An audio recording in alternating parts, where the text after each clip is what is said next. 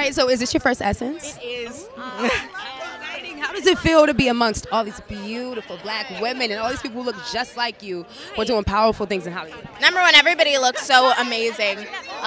It just feels so incredible, and I can feel the positive energy around us, all around us, and I really just feel at home.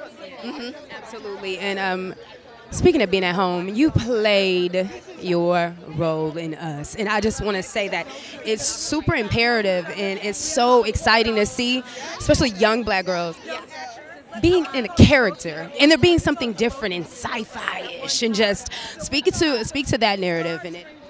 Well, I definitely believe that there should be more representation in Hollywood, so it feels amazing to see that there are characters like my character in Us. And as you can see, there are so many people here just supporting that, just that. So it feels so incredible to, have people, supporting me just because of that.